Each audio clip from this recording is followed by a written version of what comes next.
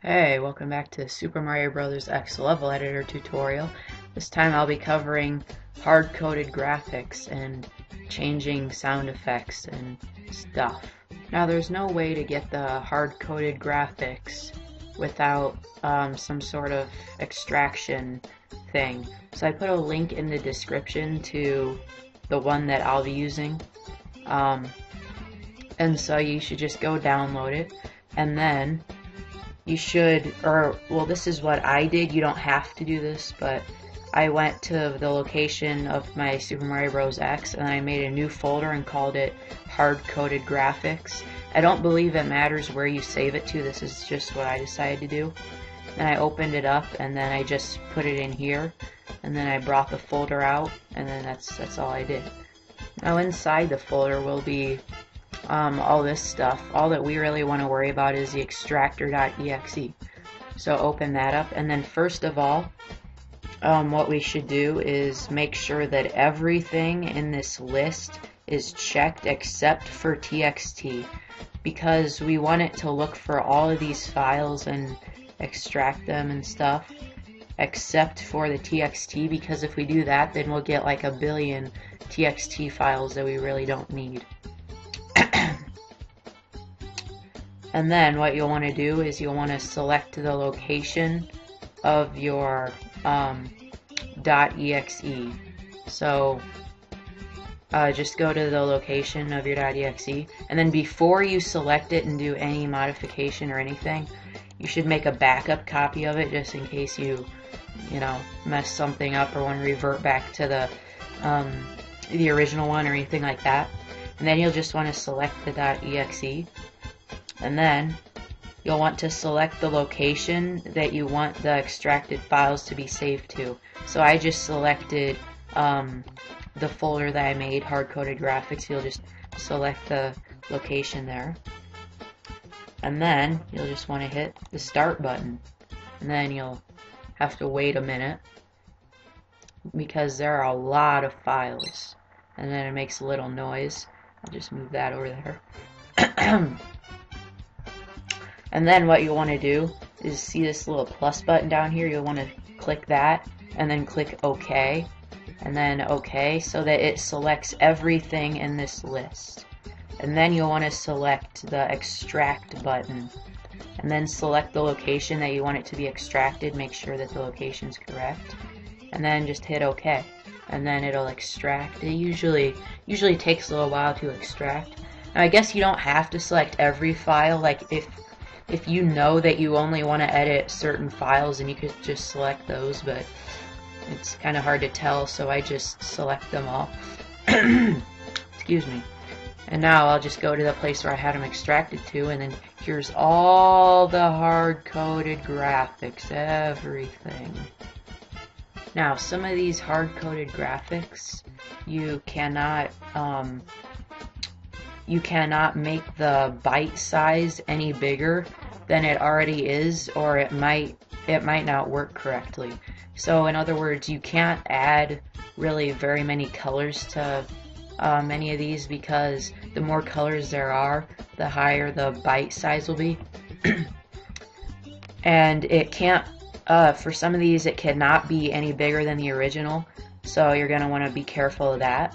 And also, you cannot make any of the graphics larger than they already are. They have to be the same size, the same byte size, and everything.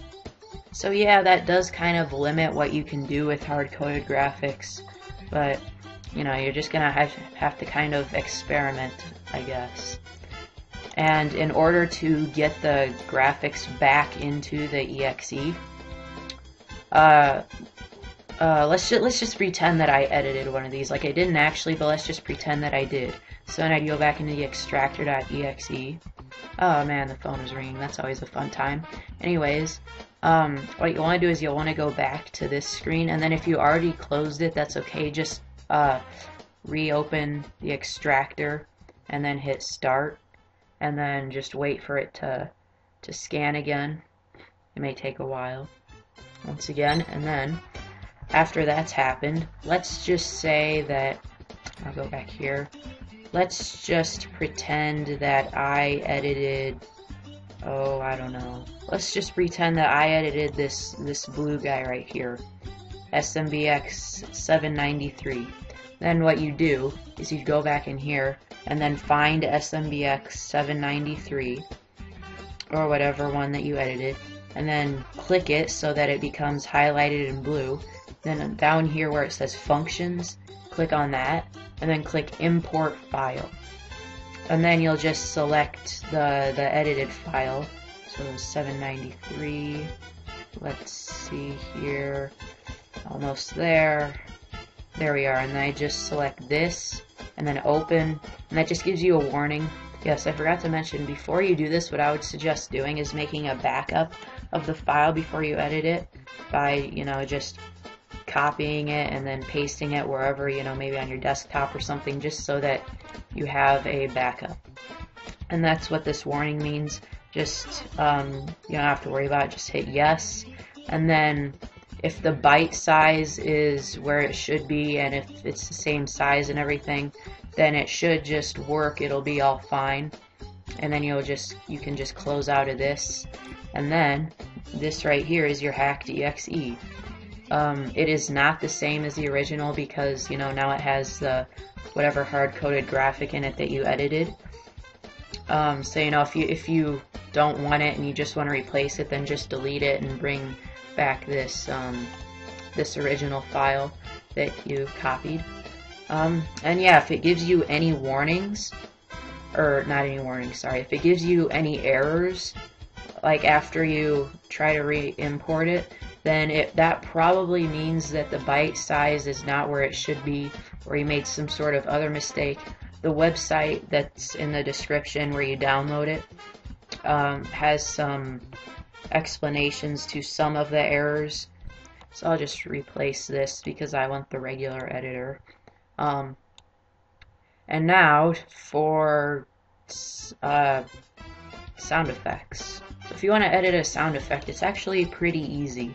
What I would suggest doing first is making a copy of the file by just, you know, taking the original file and putting it somewhere.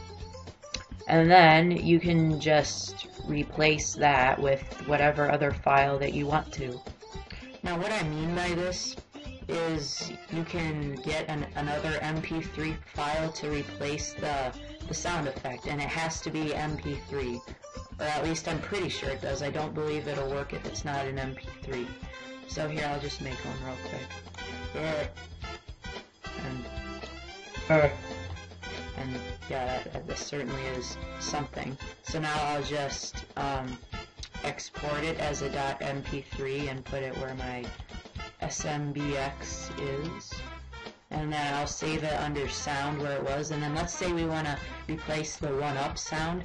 So you have to name it exactly the same as the original file. I believe it was 1up.mp3. And then just save it like that. Okay. And then you should be good to go. Or, you know, you can just replace it with whatever file. And now I've just opened up my level here. See, I've placed a 1UP there. And now it should play the MP3 file that I just replaced the other one with. Yeah, as you can see, it's a pretty awesome sound effect. I know, we should... Yeah, I don't know. Anyways, so yeah, that's how you do that. And then if for whatever reason you want to change one of the music files that it comes with, you just do the exact same thing. Name it the exact same and make a backup, I would suggest. Yeah, thank you for watching. I really hope this helped. Next time will probably just be an optional video where I build a level so that you can kind of see how this all comes together, and also maybe talk about some odds and ends here and there. Yeah, thanks for watching.